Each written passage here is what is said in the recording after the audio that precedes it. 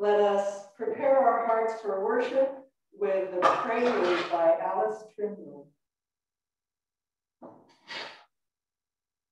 So this is for your mom, Jan. For those of you that don't know, Jan's mom was an amazing violinist.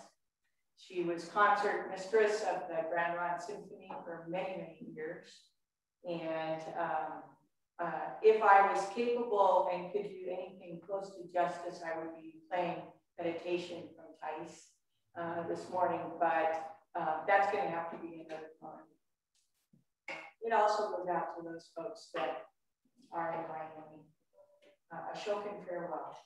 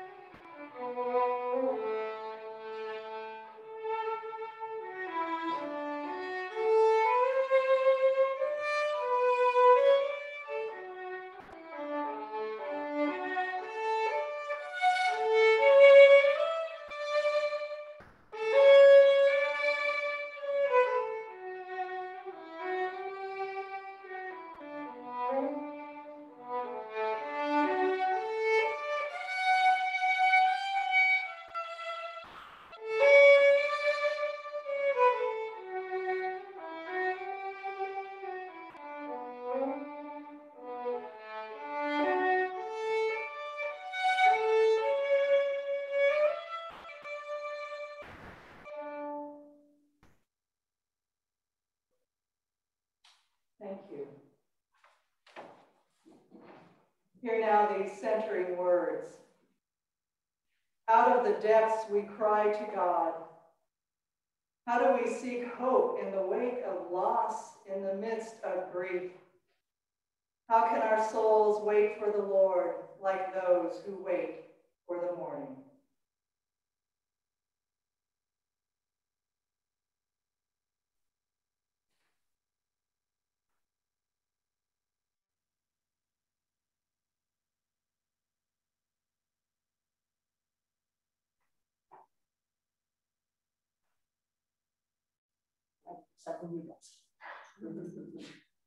Please join me in the call to worship.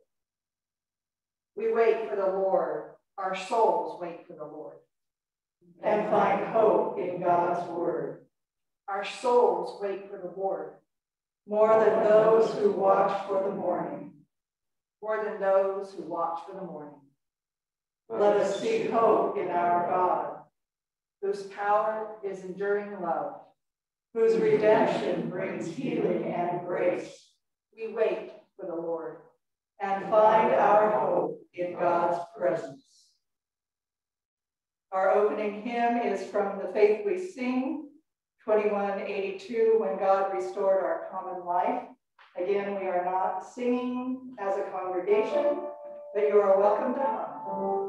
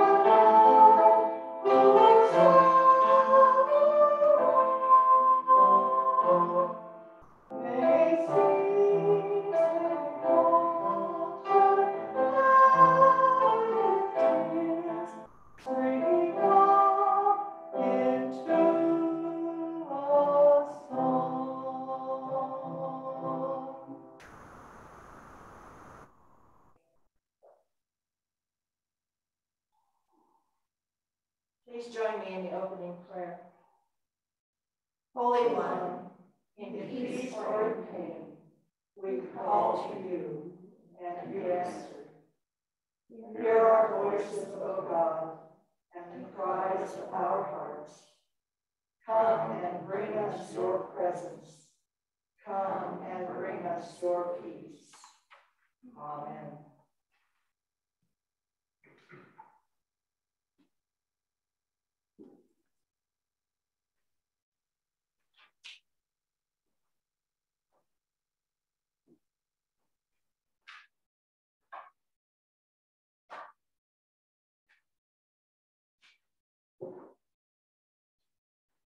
Our reading from the Psalms today is Psalm 130, a song of ascents. Out of the depths I cry to you, O Lord. O Lord, hear my voice. Let your ears be attentive to the voice of my pleas for mercy. If you, O Lord, should mark iniquities, O Lord, who could stand? But with you there is forgiveness, that you may be feared. I wait for the Lord, my soul waits, and in his word I hope. My soul waits for the Lord more than watchmen for the morning, more than watchmen for the morning. O Israel, hope in the Lord. For with the Lord there is steadfast love, and with him is plentiful redemption, and he will redeem Israel from all his iniquities. Our second reading is from the Gospel of Mark, chapter 5, verses 35 through 43. While he was still speaking, there came from the ruler's house some who said, "Your daughter is dead. Why trouble the teacher any further?" But ignoring what they said, Jesus said to the ruler of the synagogue, "Do not fear, only believe." And he allowed no one to follow him except Peter and James and John, the brother of James. When they came to the house of the ruler of the synagogue, he saw a tumult and people weeping and wailing loudly. And when he had entered, he said to them, "Why do you make a tumult and weep? The child is not dead, but sleeping." And they laughed at him. But he put them all outside and took the child's father and mother and those who were with him and went in where the child was. Taking her by the hand, he said to her, "Talitha cumi," which means, "Little girl, I say to you, arise." And immediately the girl got up and walked. She was 12 years of age. And they were immediately overcome with amazement. And he strictly charged them that no one should know this, and told them to give her something to eat. This is the word of God for all God's people. Thanks be to God.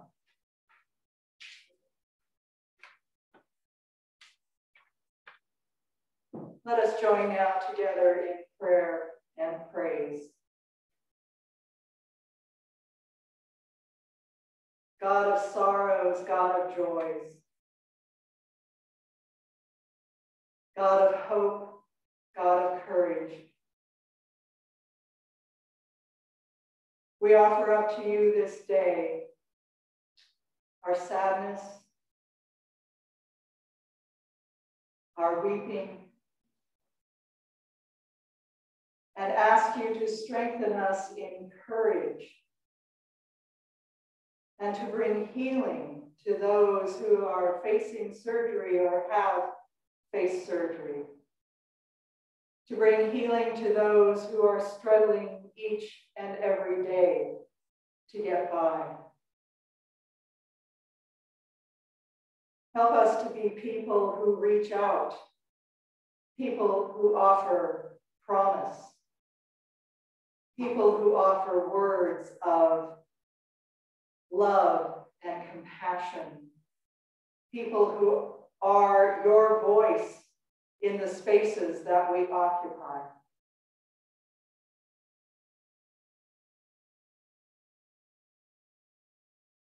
Help us to understand thinking around those who are unwilling, unable to be vaccinated, or those who feel are actually even frightened of this prospect. It is difficult to see how we might engage greater in our community when there are so many lives that are still at risk. Help us to find ways of taking risk and being safe as we get your word out to people. Bless us as we go forward to worship in the Haynes Church next Sunday.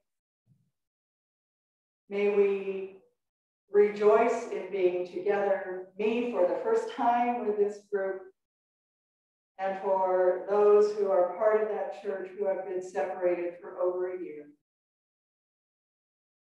May we rejoice as we continue in worship here in the Baker congregation and lift up those who are unable to be with us.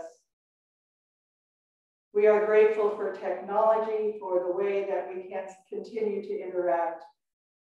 Help us to be as interactive as possible as we come in worship. For those who are truly struggling with the heat, may you offer cool breezes, the breath of your spirit. We know that in heat waves, people will die. And we pray for the lives of all who are suffering. Cool us with your presence.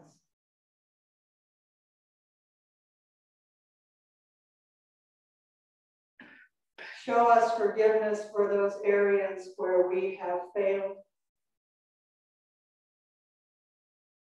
or where we have not been your hands and voice and feet. And show us ways where we can do better in days and weeks to come.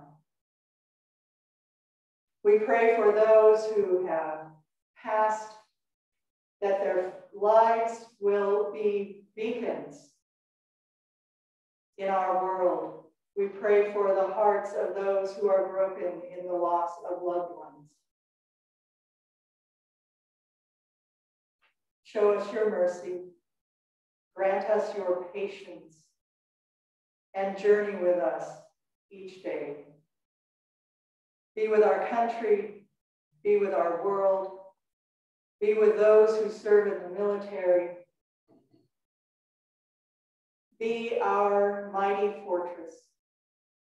Help us to become giants, to fight against injustice. We thank you for all the ways that Jesus taught us, and we pray that you will hear us now as we pray the prayer Jesus taught, saying, Our Father, who art in heaven, hallowed be thy name. Thy kingdom come, thy will be done, on earth as it is in heaven. Give us this day our daily bread, and forgive us our trespasses, as we forgive those who trespass against us. And lead us not into temptation, but deliver us from evil. For thine is the kingdom, and the power, and the glory forever. Amen. There have been times over my life as a pastor that I have questioned what I'm about to preach. That happened with this particular message. Did I really want to preach on lamenting? Was it the right time? Was it the right place? Do people even understand what it means to lament? Then I attended opening worship for annual conference last Sunday. The first speaker in her message spoke of lament. Then the bishop in her sermon spoke of lament. And then there was that terrible destruction in Florida. And I thought, yes, this is the time to speak on lament. My thought was, okay, God, I get it. What does it mean to lament something? The dictionary defines lament, lamenting, or lamentation as expressing deep sorrow or grief over loss, any kind of loss. The first chapter of the Lamentations of Jeremiah begins this way. How lonely sits the city that once was full of people. How like a widow she has become, she that was great among the nations. She that was a princess among the provinces has become a vassal. She weeps bitterly in the night with tears on her cheeks. Among all her lovers, she has no one to comfort her. All her friends have dealt treacherously with her. They have become her enemies. Judah has gone into exile with suffering and hard servitude. She lives now among the nations and finds no resting place. Her pursuers have all overtaken her in the midst of her distress. The roads to Zion mourn, for no one comes to the festivals. All her gates are desolate, her priests groan, her young girls grieve, and her lot is bitter. Does any of that speak to our hearts about what has happened, perhaps over the past 15 months, or even the last couple of days? Have we mourned and wept over the condition of our global communities?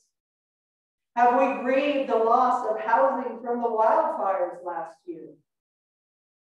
Have we wept over the loss of life, not only from the pandemic, but from shootings, riots, protests, buildings collapsing? Are we all at all despairing of the deaths of people of color? Will we grieve our churches, perhaps if people choose not to come back when we're open?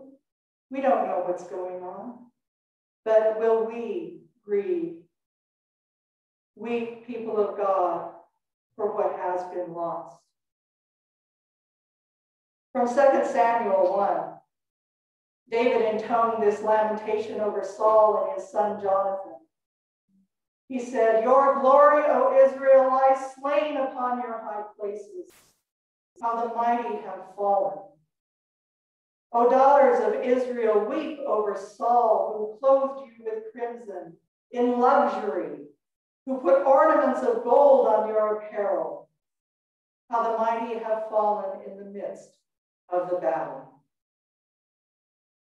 Next Sunday is Independence Day.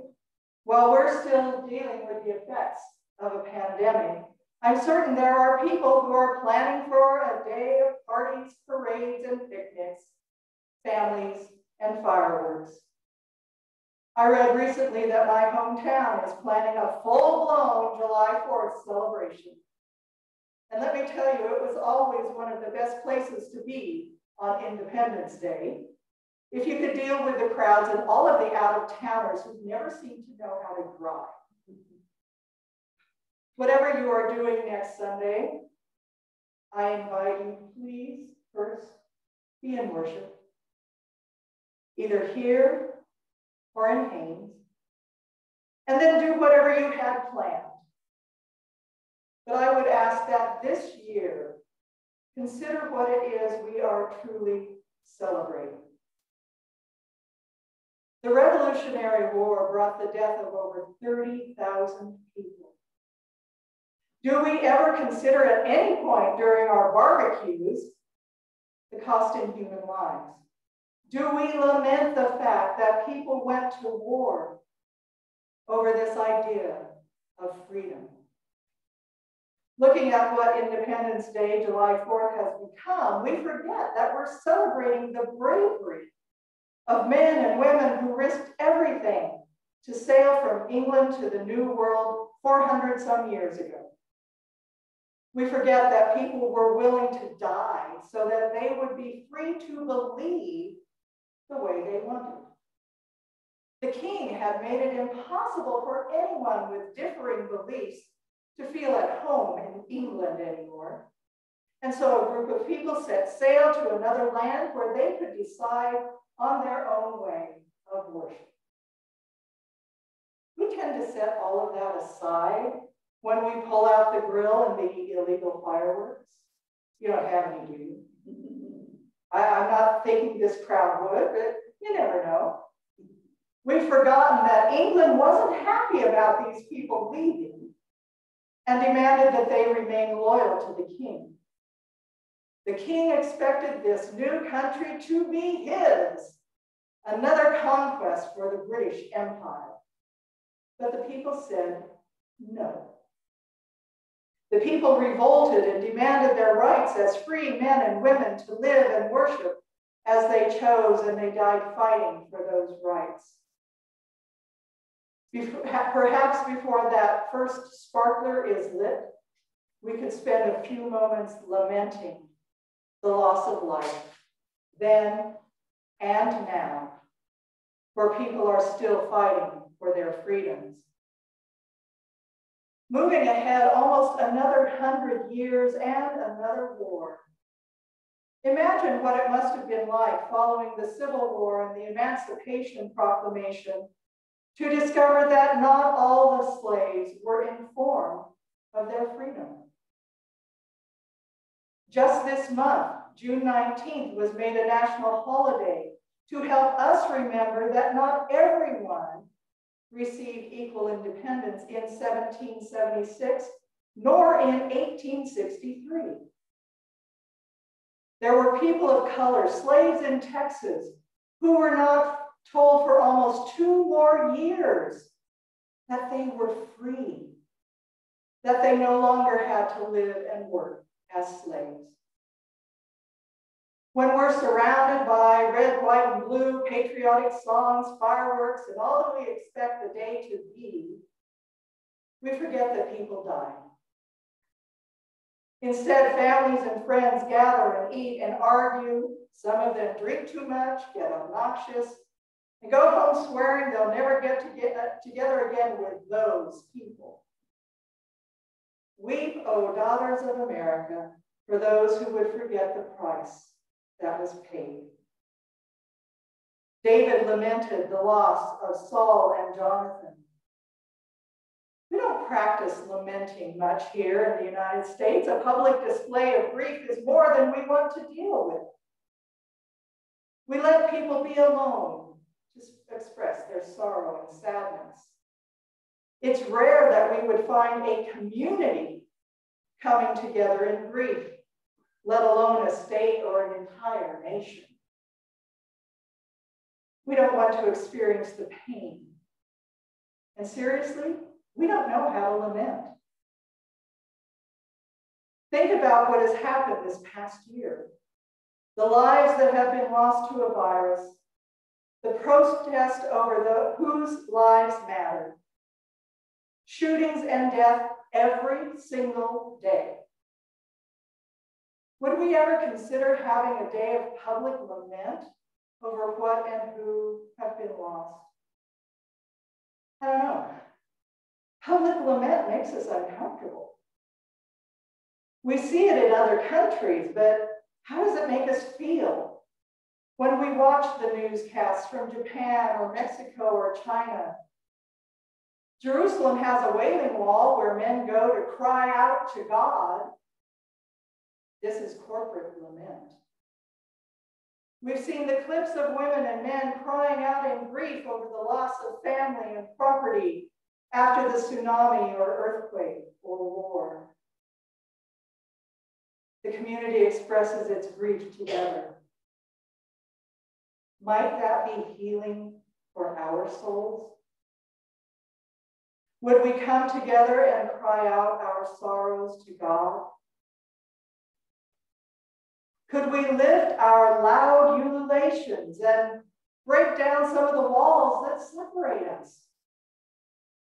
We're so adamant about maintaining our individual space and decorum that we don't want to be caught weeping and wailing anywhere. Maybe not even in the safety of our own homes where no one would see or hear us. Are we missing out on something? Have we become so civilized and sophisticated that even shedding a tear in public is cause for alarm? 3 of the 4 scriptures for today are about lamenting. And it always amazes me the timing of these scriptures. This has happened to me before where I've set up a service and I'm thinking, I don't know what this relates to. And then something happens in the world. And the words that have been presented to us are perfect and fitting. We consider Miami and the weeping and wailing there. Psalm 130, which we heard earlier, is often used during funerals as a message of hope. But it starts out in a cry to God. Out of the depths, I cry to you, O Lord. The passage of Mark, which we also heard, it's the story of Jairus coming to Jesus because his daughter is ill. Before Jesus can get to the girl, people come to Jairus and tell him that his daughter has died and leave Jesus alone. And Jesus responds, do not fear, only believe. When they arrive at the house, there are all kinds of people there weeping and wailing over the loss of this child. The reality here is that there were people who were paid to mourn, to wail loudly at a death. It's how it was done. And you know, Jesus threw those people out. And he took the family. But even at that, it's a public act of grief. They lamented over losses. Sometimes we forget to let it out. We don't want to bother people or God with our sorrows, and so we simply tough it out alone. Yes, we will celebrate our Independence Day, enjoying our freedoms and families and friends, but somewhere along the way, lament the losses as well. Not only the lives lost 200 or 300 years ago, but the lives that are continuing to be lost because of war, injustice, disease, lack of good health care, lack of clean water, lack of freedom or peace here and around the world. We should be lamenting that not all countries have the freedoms that we have. Even when we're masked, we still have more freedoms. Cry out, O people of God, for the losses God's children continue to sustain, even as we claim and celebrate our freedoms. We're going to spend a few moments considering all of these things. If you feel prompted to speak out into this space words of lament, please do so, and I know that'll make you all very uncomfortable. Don't worry about speaking over other voices, because we're creating a sense of lamenting and a sense of community. Those of you on Zoom, feel free to unmute yourselves so you may participate in many voices lifted up to God. Find those places of woundedness within yourselves and offer them up. Let us spend a few moments in lament.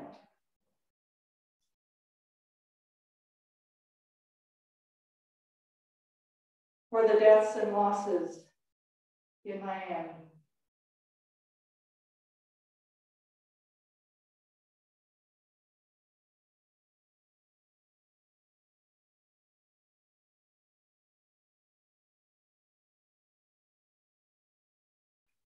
The hundreds of thousands of people who died from the pandemic. for systemic racism.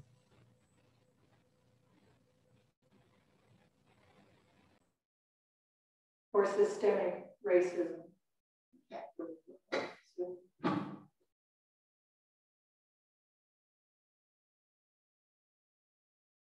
For the violence on our streets.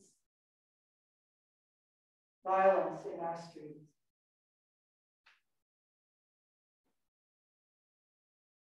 For our lack of empathy. Lack of empathy.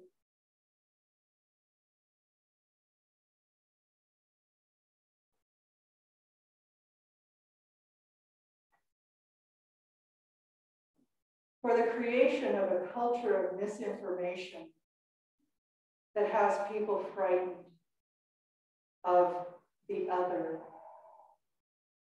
frightened of the truth. For our built-in willingness to hate. Our built-in willingness to hate.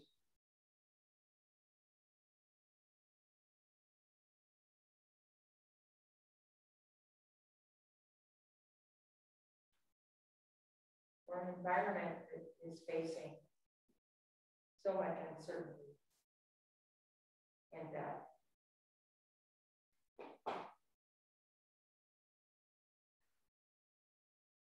For unloved children.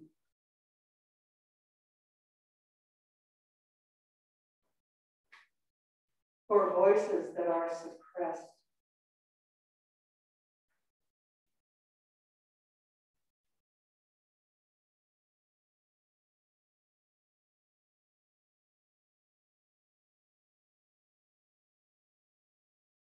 Holy God, we lift these up to you and pray that you will be with us as we find other times to lament the losses in our world. Amen. When Bishop Elaine gave her message last Sunday, she had 3 negative points to make. And then she said, and now here's the good news. She said, you can't ever leave anybody in that space of the negative. So I offer to you the good news. We are still here.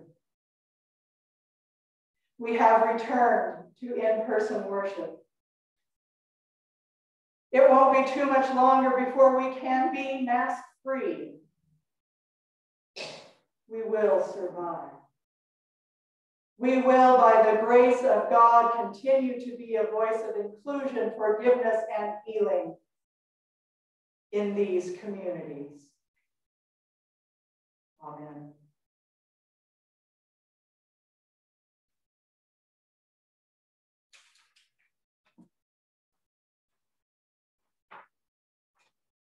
As we consider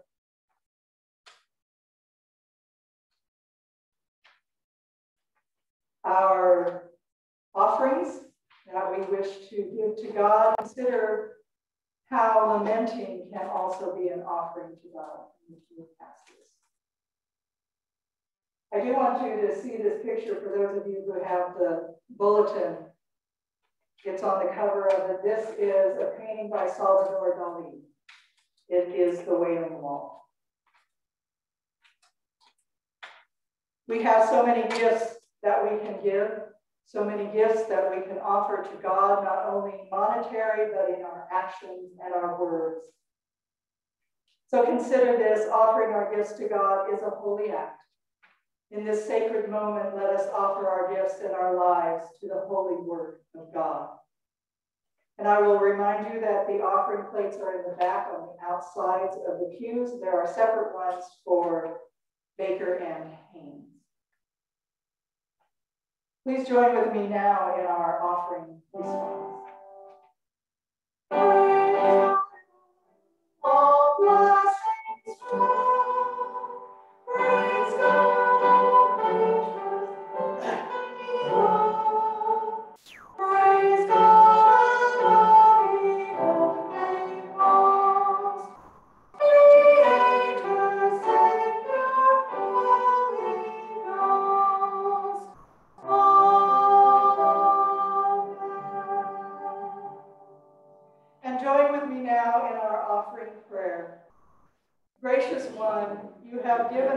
a love that stretches farther than we can see or even believe. You have given us a grace and a forgiveness that is deeper than our vulnerabilities. You have given us a healing and a hope that makes us whole.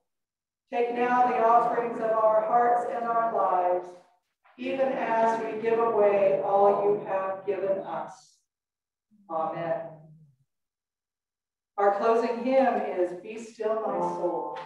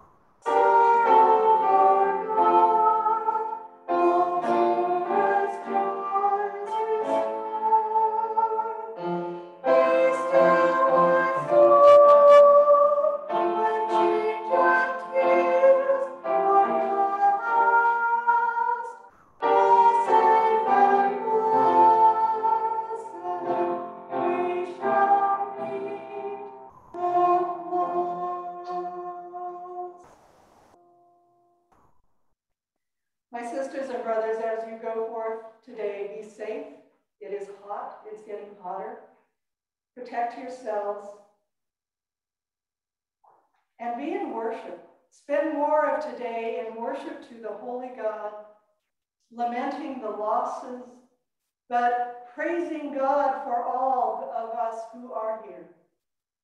Praising God that we have survived. Go in the peace and love of God, knowing that God goes with you. And the people of God said, Amen.